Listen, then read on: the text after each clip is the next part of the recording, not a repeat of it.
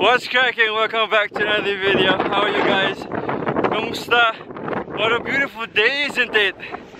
Obviously, wala po ako sa Sydney ngayon, but I'm in Australia. Kakabalik ko lang ulit after my vacation from the Philippines. And right now, I'm at Parisha. So, yun, bigla na lang kami nandito. Di ko na videoan yung pupunta namin dito. Lamig! I was not able to film our trip here, pero yun. Besides, it took almost roughly 8 hours to get here. Then we traveled overnight, 11 p.m. and yun, hindi rin ako nakapag-film because first, it was dark. Second, I need to sleep. Kailangan ko ng energy para sa trip na to kasi kita nyo naman, snow! And this is also called a snowy mountain. And I couldn't emphasize how cold it is here. Pero sabihin na natin mga -3. They actually yun yung sabi ng phone ko, which unfortunately is dead. Di ko alam kung bakit. Maybe kasi sobrang lamig dito. Kasi, yung muscle ng face ko is, medyo ganito din ako magsalita kasi ang hirap, promise. Hindi na ako mabalik dito. I will never come back here again.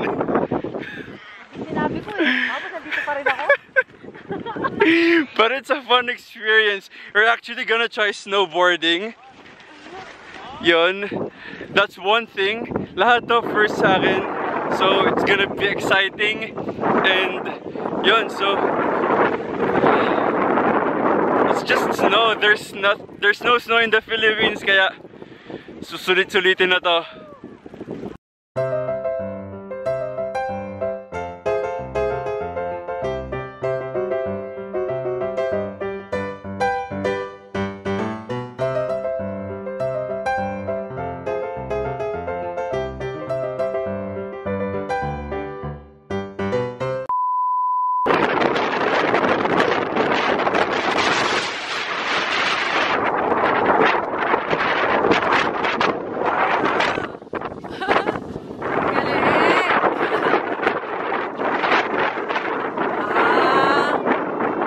At this moment, he knew.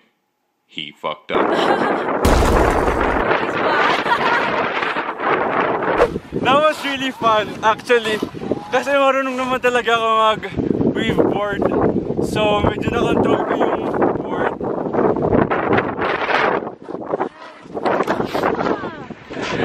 Woo! Yan, ginagap mo ko.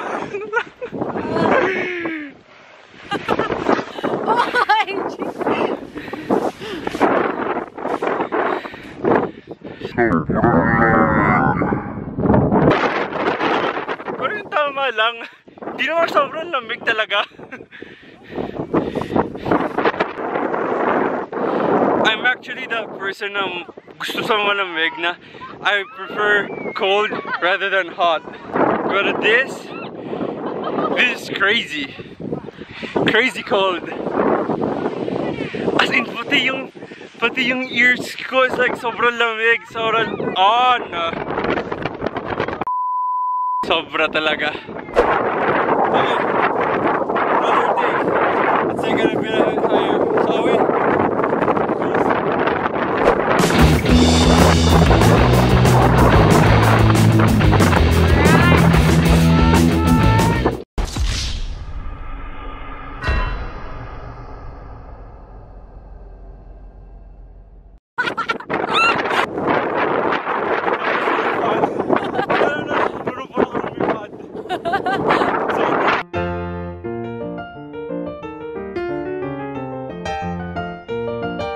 A few moments later. We're actually done playing in the ice kasi apparently biglang sobrang lamig kasi it was very windy, tapos it was a little bit snowing. You can say it was like a blizzard, right? As in, sa sobrang lamig, nakakasipon, masakit sa ilong. Pero worth it yung experience na to. It's really fun. Ilang beses ko na yata nasabi yung really fun, pero sobrang saya talaga. Now we're here dun sa parang loob.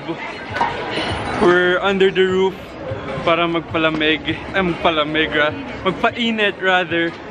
So since it's really cold outside, I've decided to go inside a cafe and buy something warm. I ordered this thing, which is really beautiful. A hot chocolate. That's really nice. This should be fun.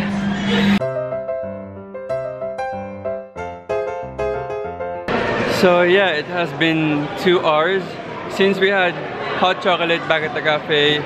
Now that we have warmed up, we rode the train from the top of the mountain to down here where we are right now, which is the lobby. We were actually supposed to go ride the cable car, but unfortunately it was too expensive.